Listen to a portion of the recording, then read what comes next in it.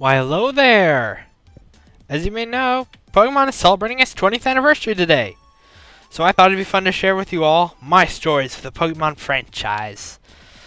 But I have no clue if me talking about my life sounds boring to you. Then again, you probably saw the title before you clicked this. Still, if you don't care about my story, you can just click out of the video. You got time. Still here? Alrighty then. Let's go.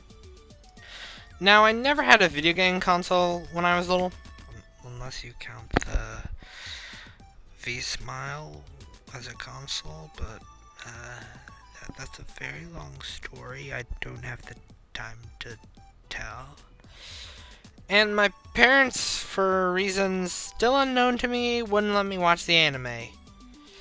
I do remember seeing some episodes, however, before they stopped me and all that.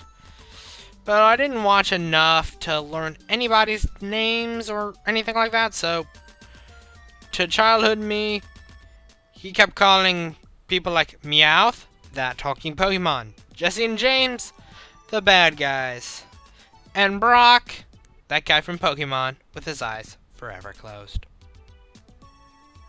Very literal for Brock on the naming, I see. Over the years, I have learned more from the internet about the franchise, most of which is from YouTubers like Peanut Butter Gamer and the Jaywits. Then around 2014, I decided to try and hop on the bandwagon. And after deciding to go with X and Y due to prettier graphics, yeah, I know, very newbie reason, and researching the differences between the two versions, I chose X. Then it became time for me to pick my starter. And like the games, I researched my choices. And due to my unexplainable love for fire types, and its line looked the best, in my opinion as well, I picked Fennekin. Guess what? I had a name planned for it too. An epic name. A name to struck terror into the hearts of all who would soon fall at his feet, defeated and begging for mercy. But I forgot it and named him the first thing that popped into my head. Thus, my Pokemon adventures began.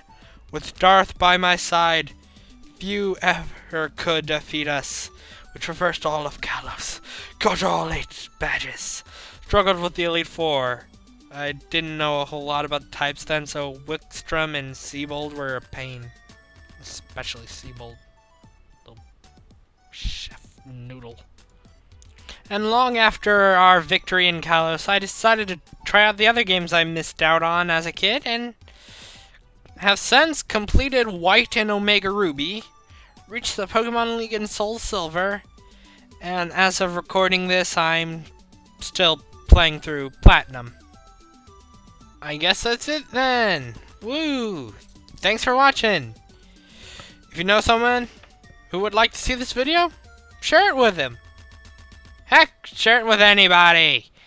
Or everybody. You can share it with your friends. You can share it with your family. You can share it with that guy you work with, whom I don't think you really like, but you can share it with him anyway. Or you can just keep it all to yourself like a Gollum. I ain't judging. It's your call. Do whatever you want. This is your life. I ain't telling you how to live it. Alright, I'll see you guys next time. Something hopefully better than this. Or not. That's up to you to decide. Alright. I'll see you guys later.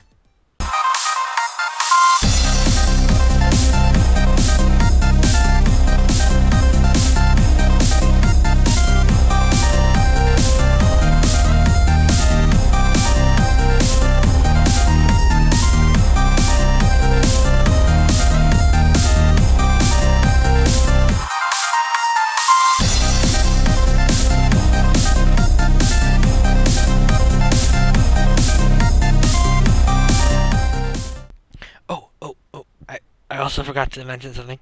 For the longest time, I never made Darth forget Ember. And he got to level 100 without ever forgetting it. When I was a noob, I prioritized move usage over power, so oops. Don't do that, kids. Bad mistake.